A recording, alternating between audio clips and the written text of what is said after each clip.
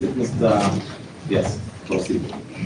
My Lord, my name is Ochiel, and it's a great privilege and honor for me to appear before you and to make the Deputy President join Ochiel Dudley is my name.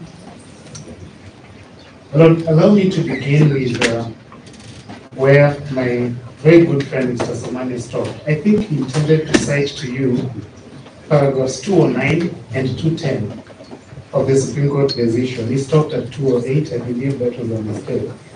Because if you look at paragraph 209, this is what the Supreme Court has said this afternoon, that the framers of the Constitution made it possible for litigants, like our client, the Deputy President, without exception, to approach the courts for redress of fundamental rights and on issues concerning interpretation of the Constitution to determine whether any law or anything said to be done under the authority of the Constitution is constitutional.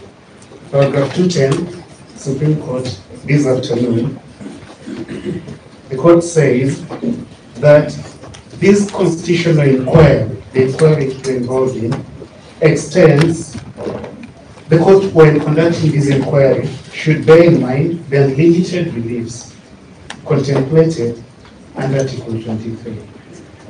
Now that's sufficient to clear any doubts about your jurisdiction and to clear any doubts about your power to give conservatory orders. If there are any doubts, the court should now feel comfortable. My Lord, during the break, I inquired for my learned friend, Mr. Kenkolo, a very good friend of mine, and I asked him, Dr. Kenkolo, who is the governor of Meru County? He told me, Kawira Mwangaza. Then I asked him, by what authority? Is he still submitting on points of law, my Lord? Yes. He went there. By what authority? He told me, by a conservatory order. And so, my Lord, this court can give conservatory orders against impeachment. The conservatory order we are speaking about, the one I was speaking to my colleague about, was given to this court not so far ago, on the 21st of August 2024, in petition P429 of 2024. Let me come to the other case, the Kisii governor's case. And Lord Justice Ogola, you are familiar with that case, you're not a stranger to it. Because at some point you gave directions indicating that you would not interfere with the conservatory orders in place, and that that matter would come before Justice Okoye, which is the decision my learned friend, another good friend, Mr. Nyamodi, spent a lot of time on. My Lord, that case is different from this one on the issue of delay.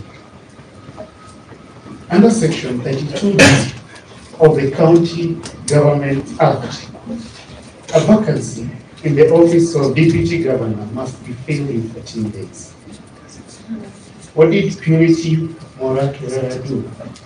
She filed her petition on 1st of April 2024. The Senate impeached Dr. Robert Moya on 14th of March 2024. So she was coming to court outside the 14 days. Lord, in this case, we have 74 days under the Constitution, Article 149(1). Those 74 days have history in the constitutional text. My Lord, if you look at page 233 of the CKRC final report, you find Kenyans speaking about, my Lord, the need to allow the transitional processes to be disputed. My Lord, the Constitution gives a lot of 14-day timelines, but in this case, it gives 74 days. And we submit that the purpose of that is to allow aggrieved parties to come before the court like we have. And so, my Lord, on the issue of delay, which is a distinguishing fact, which is why the court did not give Kirera conservatory orders, but gave Mwangaza conservatory orders is that the 14-day period had expired when the petitioner went to court. Allow me to concur fully with two things that my learned friends, Mr. Nyamodi and my good friend, Mr. Somani, said, that conservatory orders are easy for the court because the court has a duty under Article 23 to fashion appropriate reliefs. Conservatory orders, as they said, help the court to preserve a matter.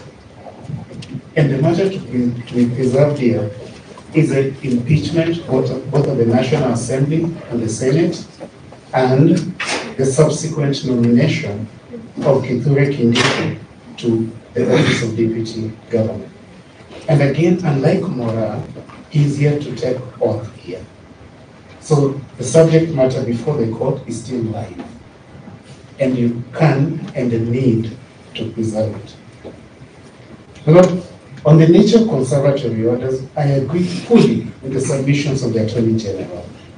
The case they cite, TSS spinning, helps the petition more than it helps the respondent.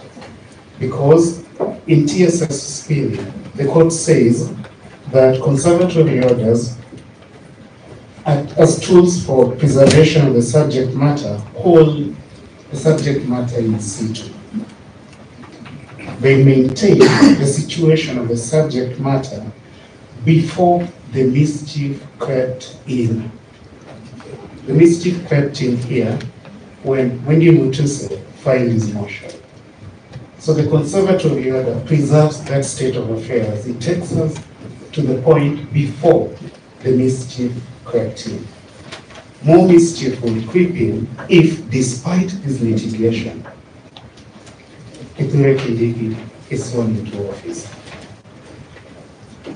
About other cases we agree with, cited by the National Assembly's Gitale Industries, helps the DP on the point that conservatory orders are tools for preservation of a particular state of affairs.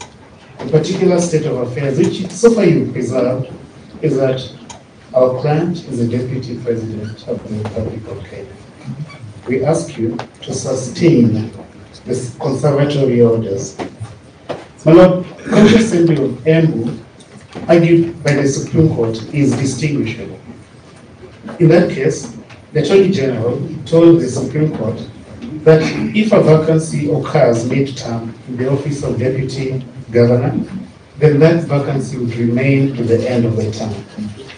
The vacancy, paragraph 28, County Assembly of Embu, the Attorney General told the Supreme Court would remain to the end of the term, it would remain unfilled.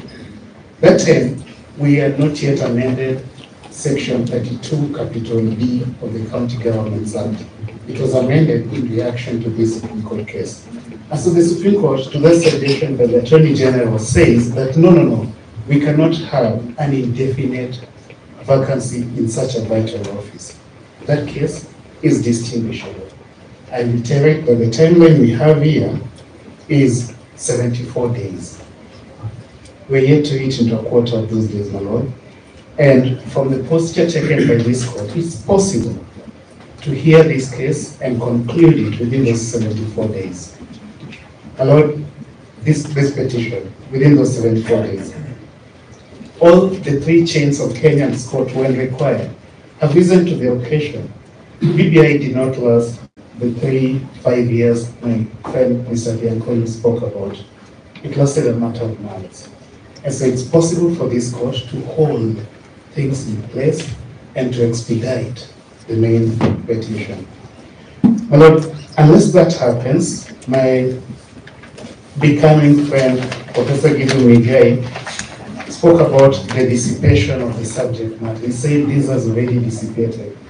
My friend, Professor Gianda, said, likened it to a death which has already occurred, and so there's no coming back from it. The Senate in their submission suggests damages. The petition does not plead for damages. In short, my Lord, if at this stage the respondents can tell you that the court cannot craft remedies, Dr. Kiankolu bases his preliminary objection on that point. It says that you should not touch this dispute because you will not be able to craft any evidence after hearing the case.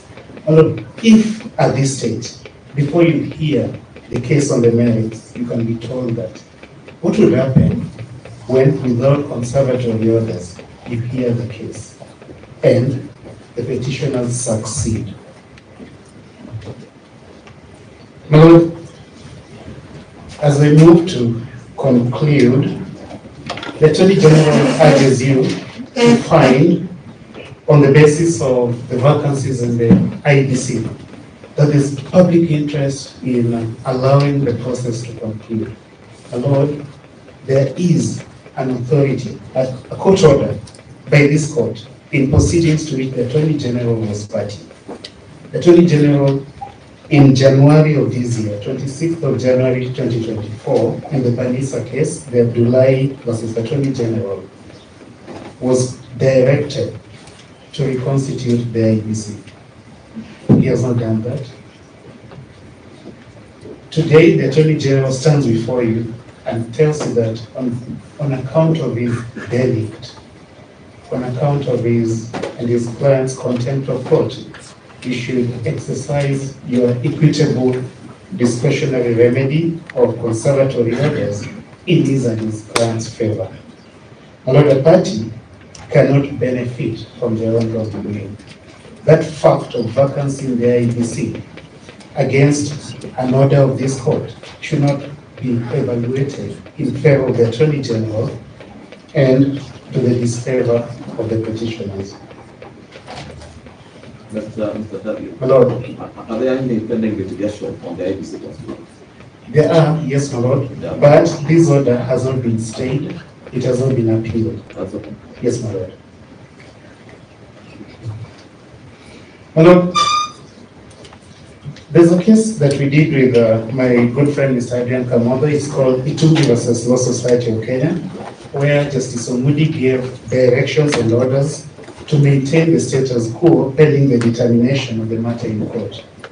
Itungi, through my good friend Adrian Kamondo Njenga, went to the Court of Appeal. The Court of Appeal, my Lord, affirming those orders, found that it was an act of mischief to ask the Court of Appeal to vacate conservatory orders meant to preserve the status quo pending the hearing of the matter in court.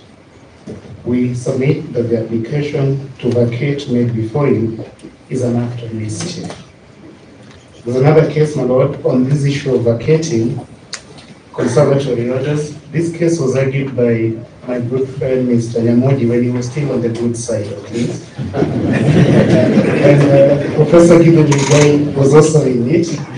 Those days, Nyamodi was a good guy. He had not joined the bad company of Mr. Gumbo, who is my friend. This is what the Court of Appeal said. The Court of Appeal said that... Lord, he must be a bad guy. Gumbo is bad. The Court of Appeal said, my Lord, that when weighty challenges have been placed before you, before a court, and the court has issued conservatory orders, one requires a very strong case to lift those conservatory orders. My Lord, a very strong case has not been made before you to lift the conservatory orders. Instead, a very strong case has been made to sustain and to affirm and to reiterate the conservatory orders. Lord, I close with the issue of public interest. And again, thanks to the doctrine of precedence, you do not have to think too hard on this.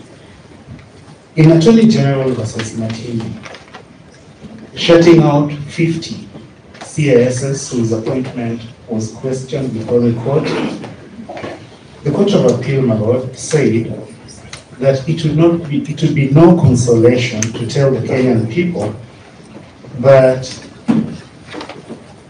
although service has been rendered, although unconstitutional service has been rendered, it's still service. The Court of Appeal said, my Lord, that service in violation of the Constitution is no service. And in a case that Professor Ogenda argued, the Ong'o case, when... I didn't cite that I am citing it. I am citing it in the reply. In response, when I thought on points of law, you refer to cases that have been cited by the other side. No. Can't pick up my case. I didn't have it. My lord, if he didn't argue it, he should have argued it. This is a point.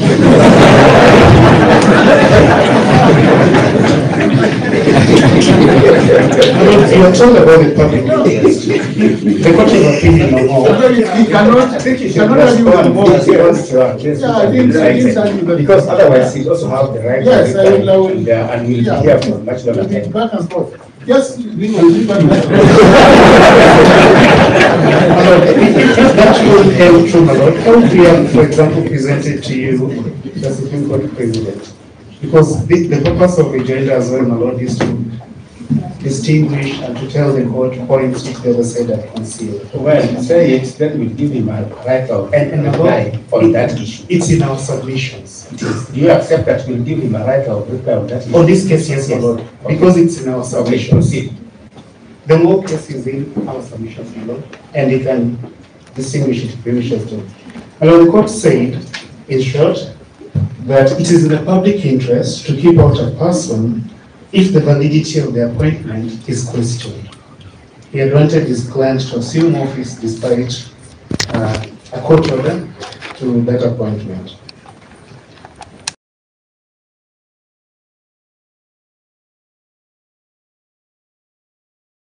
And so, my lord, the office here is a high state office.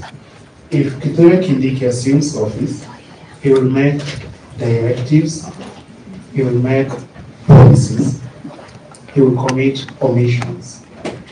My lord, this court is yet to design a mechanism for reversing the policies, the decisions, the directives that you will make. If at the end you find that the impeachment and the nomination were both unconstitutional, the Constitution would have been irreparably violated. And my lord, I close on the point that this case is arguable. In fact, the courts had to stop Mr. Midimo many times and was lenient to many others of my colleagues who strayed into the merits. Prof. Agenda being at the forefront of that. The council argued the merits on both sides of the island.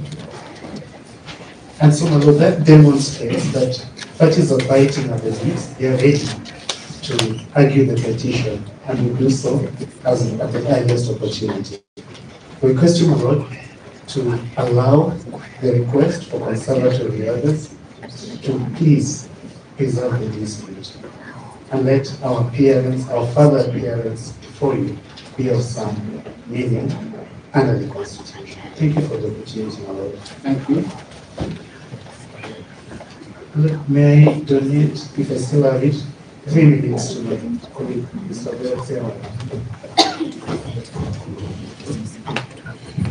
Lordship,